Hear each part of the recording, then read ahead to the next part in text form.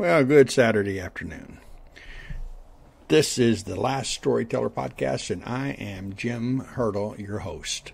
Today, I wanted to share with you an excerpt from a novel that I'm working on. It's called Fatherless. It's been in works now for a couple of years, and thankfully, it is coming close to being complete. I hope to have the Audible edition out in probably in October of this year, and then the paperback and the ebook editions available before Christmas. It's a story about a family and 3 generations of fatherless children and what they face in this world. The world actually takes place going all the way back to 1912 and through the 1970s. It's a long timeline for this story. The chapter that I've chose for you today, I just put some finished editing touches on it. Wanted to share that with you. Now, the book, like I said, is coming out this fall, but you can pre-order your copy, whether it be an audiobook or ebook or even a paperback, by going to jhirtle.com, putting your name on the list there and get it pre-ordered. And while you're there, take a moment to tell me what you think of today's episode, this excerpt from Fatherless. It's always good to get feedback from someone other than the man that looks at me in the mirror every morning. Chapter 23. Peru Circus Farm, December 1965. A mile east of the played-out railroad tracks and 2 miles west of the tireless Wabash River, the picturesque circus wagons of Peru Children's Circus slumber for a season, lined up end to end like sleeping glacial beasts. The turquoise shell of the lion's cage, the powder blue of the towering dromedary carriage, the fiery red of the clown's mystical car, all in stark contrast to December's gray sky.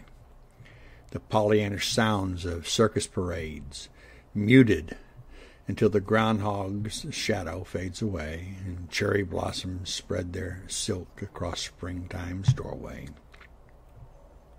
If you listen closely, you will hear 2 sounds, cradled in the arms of this chilly morning. One, familiar and robust, indeed a hopeful noise that comes with the opening of your eyes after a winter's nap.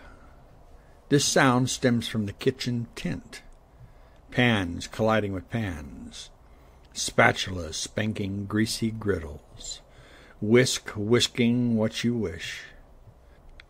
Felix, the oldest of the kitchen crew, whistling songs from childish cartoons.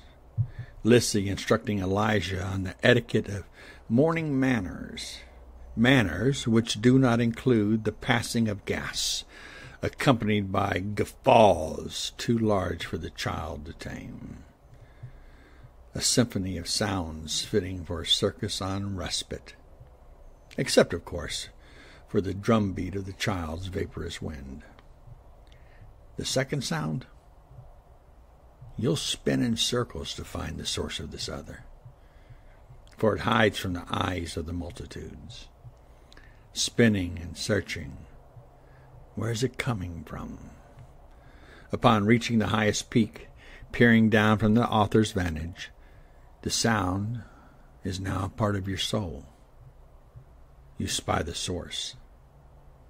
I must warn you, regret will flood your soul. Grief will fill your heart at having wasted an ounce of strength in this heartening endeavor, as your mind is filled with breath sounds coming from him. Evil anticipation clinging to each inhale, hellish spirits spreading their wings on the back of each exhale. Remorsefully, you close your eyes. If you could make it stop, you would. If you could remember how to pray, you would fall to your knees. If you could forget you ever saw him, ever heard him breathe. The thief the rapist, the arsonist, Otis Alexander Bell. Hidden by a stand of sycamore trees, his lean body pressing against the hard ground, he watches, he waits, he breathes. The molted bark of the guardian sycamore looks sickly under the moon's light. Perhaps they too heard this sound. Or perhaps they know what is about to happen. With eyes the color of the night, he focuses on his target. Otis stretches his hand to the side, touching the cold metal of the red gas can. Reassured by the irresolute container, he searches his shirt pocket for the matches. 3 sticks. Only 3. Otis knows there is no room for error. No room, he whispers, the 2 words in one, sounding like the growl of a wild animal. He listens to the muffled sounds coming from the kitchen tent. The people inside are preparing a hearty breakfast for the 54 circus workers who never go home for winter's break. They never go home because, well, they are home. Circus lifers. He inhales deeply, trying to seize the aromas wafting from the tent. His stomach grumbles. Maybe he'll grab a bite to eat as the tent burns to the ground. A sneer sneaks across his face. His eyes sparkle with flames yet to be born. His wait is nearing termination. For 3 days, Otis Bell has carefully studied the morning routine, lying in the same spot, planning the same plan, breathing the same dirt. Elijah will come out, carrying an empty basket. He'll cross the field to the large barn, disappear behind the door. Minutes will pass before he reappears carrying the basket, now filled with fresh eggs. In the minutes prior to his son stepping out of the barn, Otis Bell will burn the tent down with everyone inside.